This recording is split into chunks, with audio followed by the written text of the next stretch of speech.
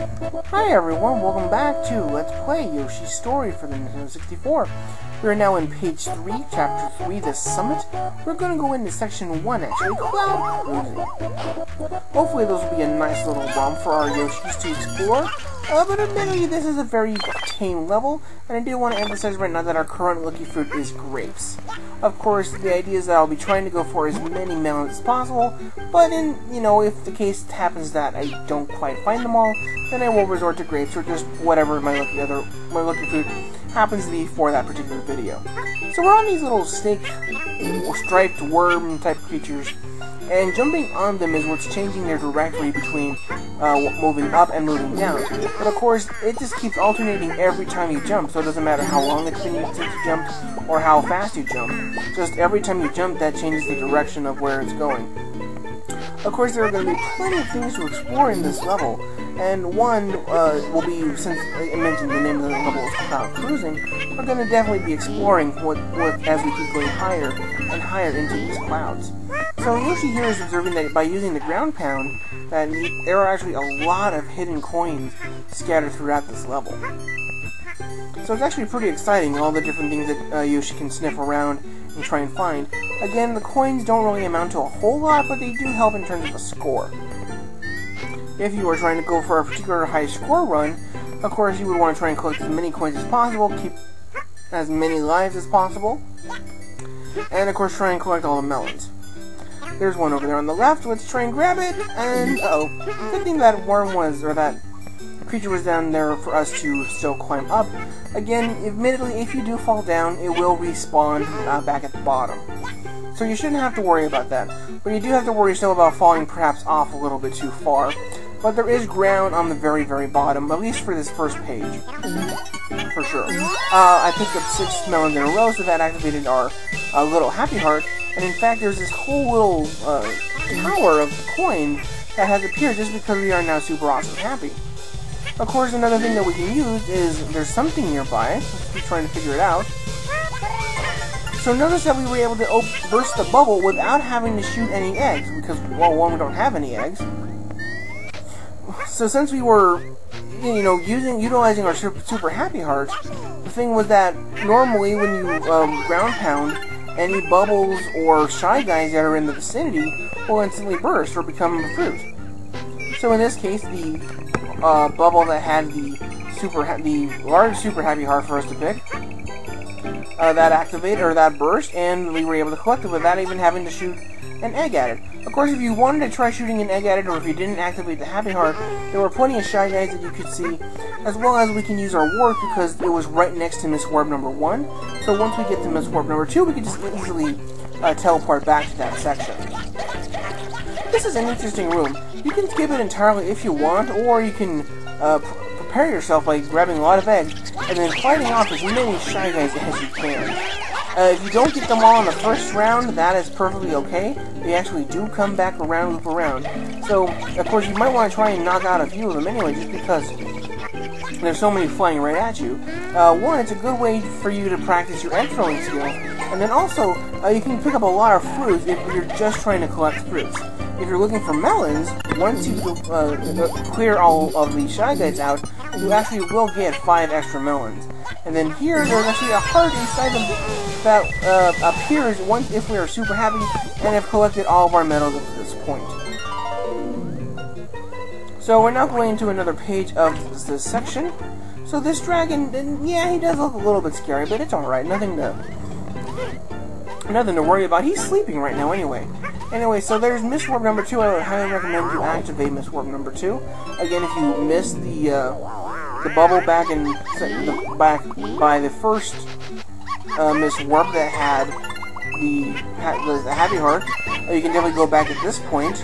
Otherwise, up here in this pipe, there's actually a bunch of little clouds, and it seems as if every single one of these little clouds has coins coming out of it. It's great.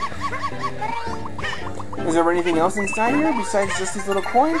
Well, obviously there's some flowers down there to refill your health. And there are these bees that are flying around as well.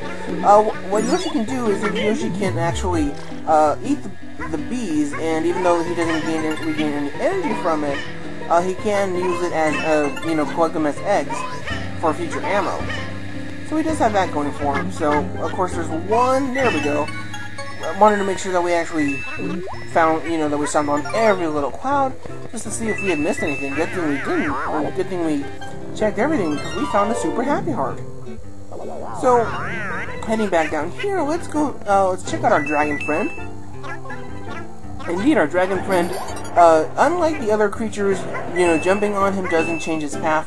This up and down curvy path, that is his current path, that is his default path. So don't worry about trying to time your jumps or anything like that. The Shy Guys are pretty annoying. If you want, you could use your eggs to try and clear some of them out. If you can hit that that panel with one of your eggs also, this a little string of clouds will appear and you will be able to climb up it. Again, you have to hit it with an egg in order to activate it. But up in this particular path, there's Miss Warp number 3 and nothing else. Oh, there's another panel for us to hit. So this is actually a bit of a timed puzzle slash race. Actually, you have to try and climb as high as you can, as fast as you can. There are a couple of melons along the way, but don't take too much time. Otherwise, you might lose everything. There are more tiles as you go up as well. Those will reset your timer clocks.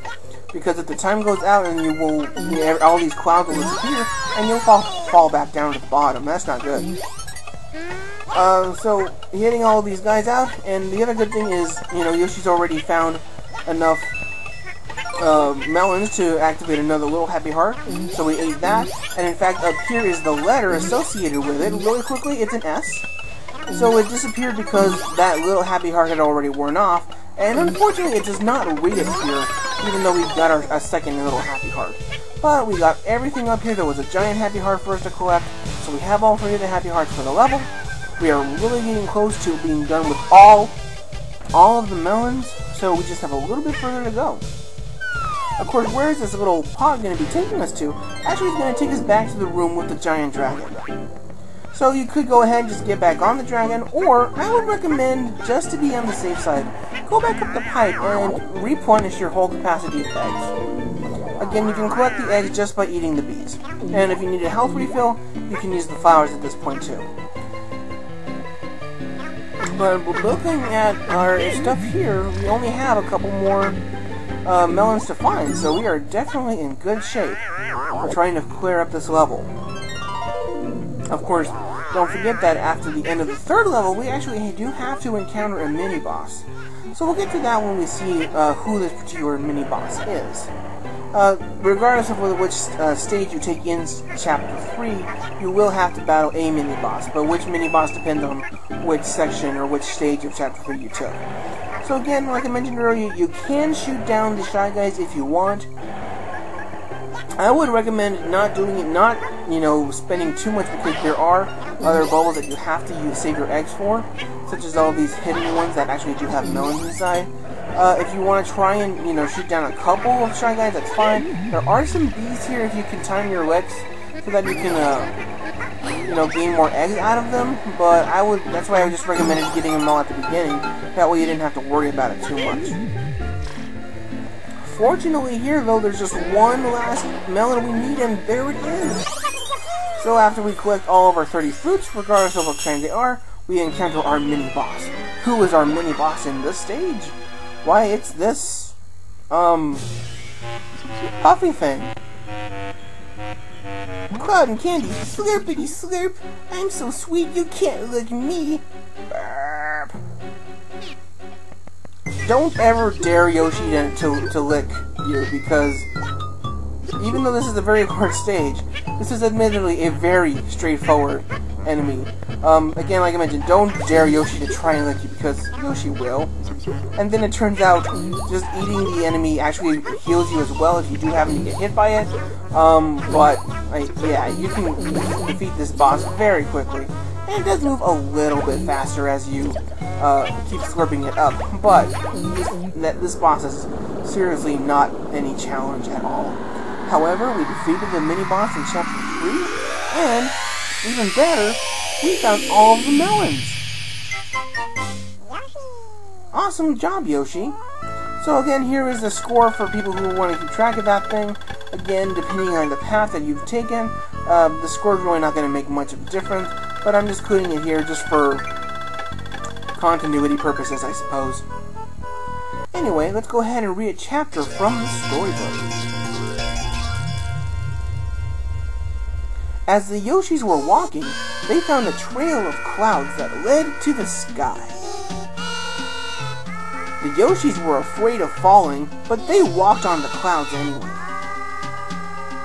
Up in the sky, they met Cloud and Candy, who was mean, but tasted sweet.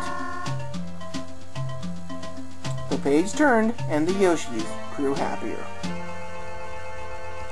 Alright everybody, so we will now be venturing off into page 4, the jungle. So of course, go ahead and make your decision as to which stage you want to follow next. If you guys are just following in the playlist, the next stage will be chosen automatically.